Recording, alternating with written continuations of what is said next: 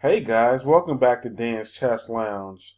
Today I'm going to start a new series. It's going to be a preview of the players that's playing in the Candidates tournament coming up in a couple of weeks. Today I've selected Sergey Karjakin, and I'm going to talk a little bit about who he is, and then I'm going to show you guys a game. Now, Sergey Karjakin was born on January 12th, 1990, so he's a relatively young guy. He's only 28 years old. Now he's a Russian GM, but initially he was representing the Ukraine. He was born in the Ukraine, but he switched his citizenship a few years ago because he felt like the chess training was better in Russia, and then he also had more sponsorships and more money coming in from Russian backers. So he's a Russian GM now. That's the state that he represents. The thing about Sergey Karjakin is that he was awarded the GM title at 12 years old and 7 months. And that's the youngest that a player has ever been awarded the GM title. And he still holds that record to this day as being the youngest GM ever. His playing style is defensive. And not to say anything is wrong with being defensive, but his nickname is Russia's Minister of Defense.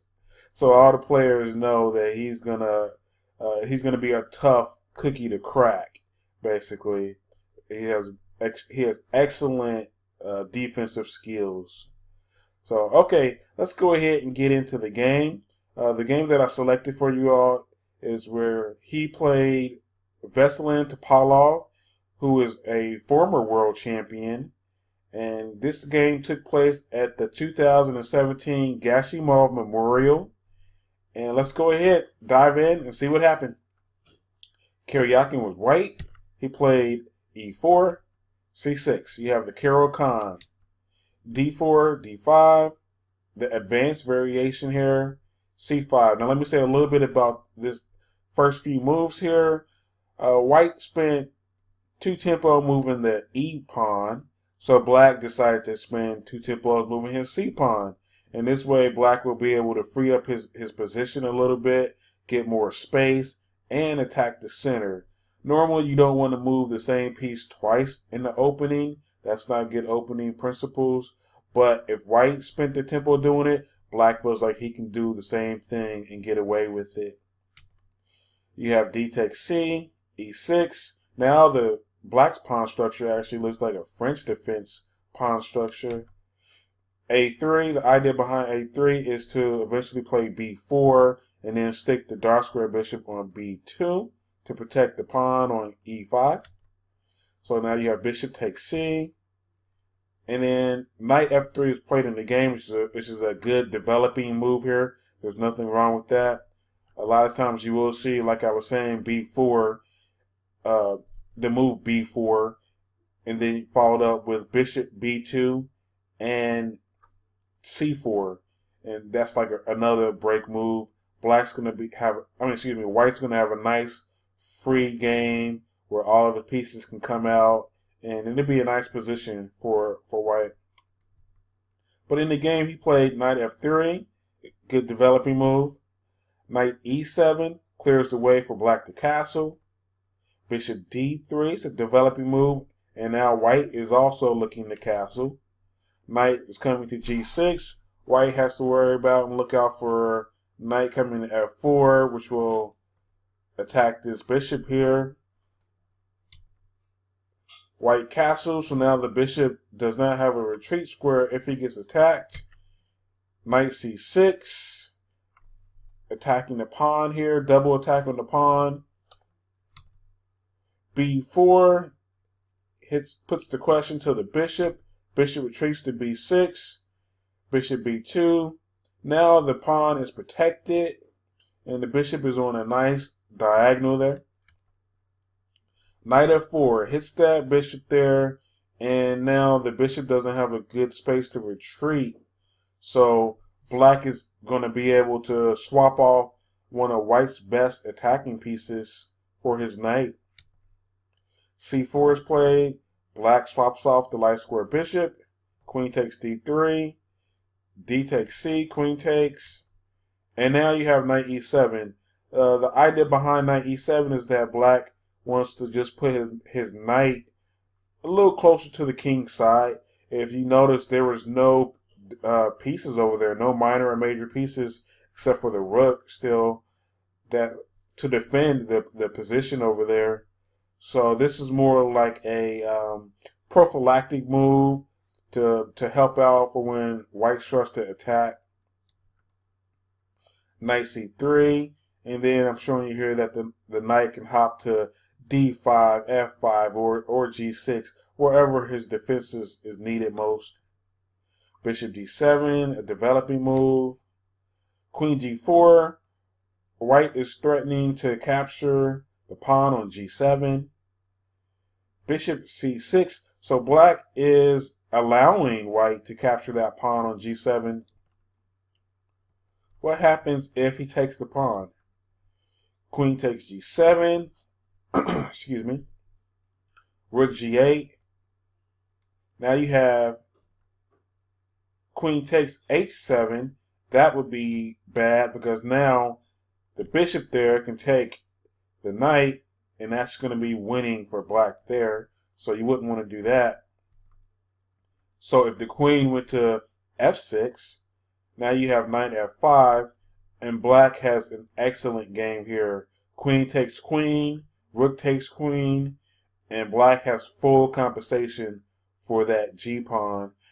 Actually taking that g-pawn just exposed white too much, really, on that file, that g-file. The rook can just dominate that file, and you have both bishops. Highlight this bishop as well. That is a lot of pressure there. So that's full compensation for the pawn. So Karjakin did not take that pawn. He actually played rook a d1. He didn't want that heat on him, and I don't blame him. Rook a d1. Queen goes to c7. Now he plays knight g5, but that leaves the pawn on e5 unprotected. So Topalov goes right in for it. He takes that pawn on e5. That's a central pawn. Karjakin plays b5. Hits the bishop there on c6. h5 attacks the queen. So white has to move the queen. Moves it to h4. Bishop takes b5. So now Topalov is up 2 pawns here. He recently grabbed 2 pawns. But the thing is, I don't know about you guys, but if my opponent is giving away material left and right for the initiative to get his attack off, I'm not going to take every single piece of material. You know, sometimes it's not good to take it, and you need to develop your own position. Like, looking at black's position, it looks fine, but he still needs the castle. Black's king is still in the middle of the board. So it would be better for him to develop his position instead of grabbing material, in my opinion. Rook f e1 hits the queen. Queen moves over to f5. White captures the bishop. Queen captures back. Now that leaves g7 unprotected. Bishop takes g7, and the knight hits the queen and the bishop. Knight fork here. So what would you do? Guys, pause the video right here and try to figure out what you would do in this position right here if you were white. How do you save the queen and the bishop, or one or the other? Knight e6. Yes. Brilliant move. Knight e6. White's queen is hanging there. If he takes the queen, then you guys see what comes next. Pause the video if you don't see it. Knight c7 checkmate. Yes. So he can't do that. So he plays f takes knight instead. Now you have rook takes e6, crashing in. King goes to f7. Queen f6, check. King goes to g8.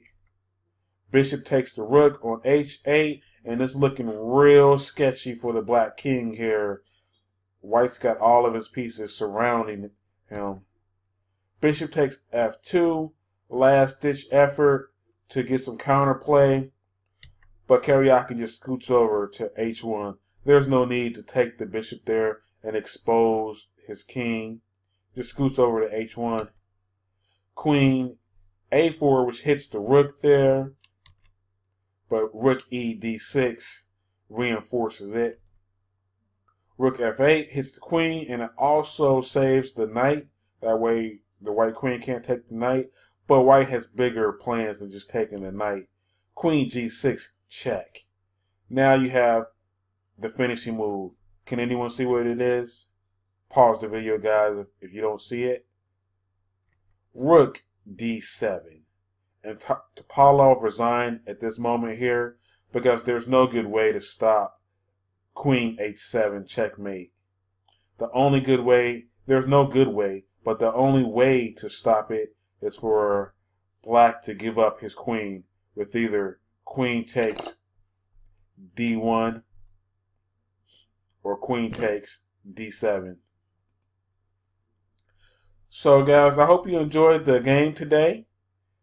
Don't forget to like, comment, and subscribe. See you next time.